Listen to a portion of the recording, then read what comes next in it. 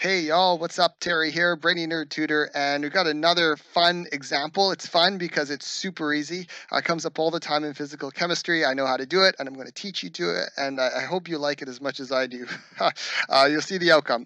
We have this 1 mole of gas, ideal gas, undergoes an expansion, blah, blah, blah, from V1 to V final.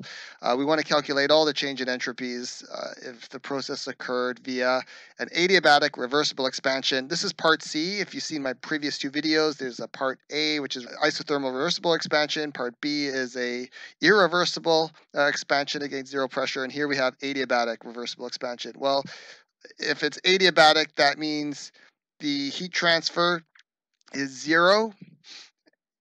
That's it. And the change in entropy, based on our thermodynamic definition of entropy, this is the integrated form. This is of the system because there's no subscripts, equals energy transferred is heat. So this is zero. So the change in entropy is zero, I guess joules per Kelvin. There's no heat transferred to or from the system. That means there's no heat transfer with the surroundings as well. So the change in entropy of the surroundings has to be zero because its Q is zero.